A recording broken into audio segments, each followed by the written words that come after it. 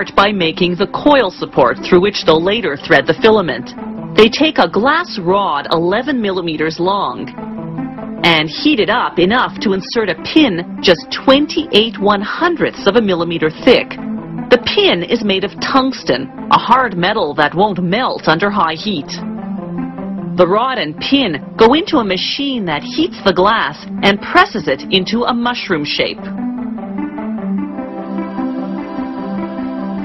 Then they insert tungsten wires just 0.0118 millimeters thick, 3 or 6 wires depending on the model of the light bulb.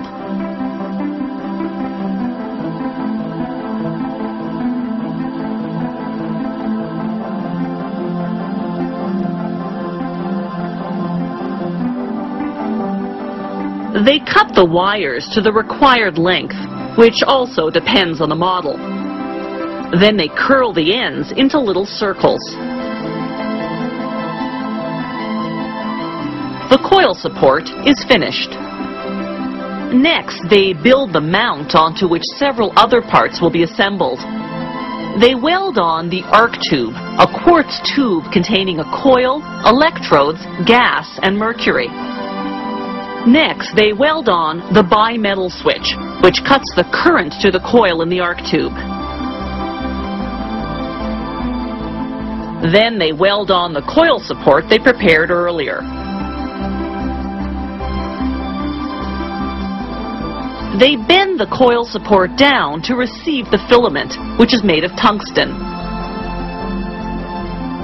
Now they weld one end of the filament to the mount and feed the other end through the little circles of the coil support,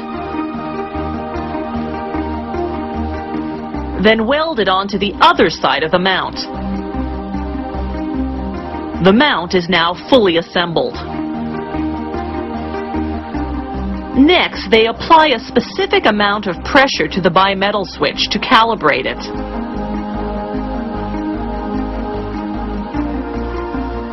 They submerge the finished mount in alcohol to remove any dust or other contaminants. They let it dry for 10 minutes, then apply a liquid called zirconium getter. This draws moisture away from the filament.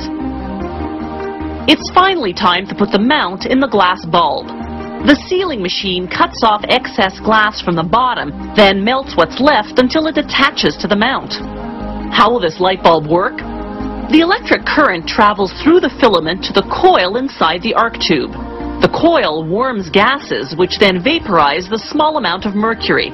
The mercury vapor then conducts the current from one electrode to another, creating light.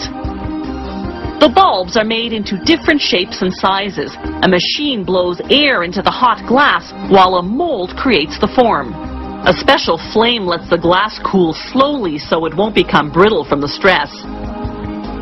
They print the wattage and voltage on the bulbs, then run them through an oven at 500 degrees Celsius to draw out any humidity or impurities that may be caught inside.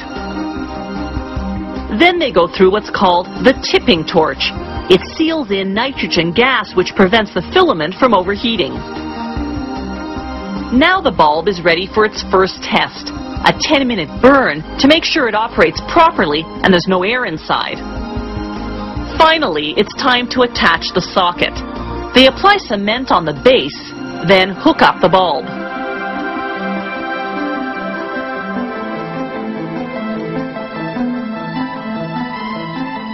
The bulb passes through a flame that cures the cement.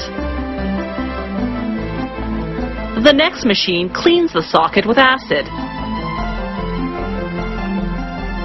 so it can be soldered at 2 points.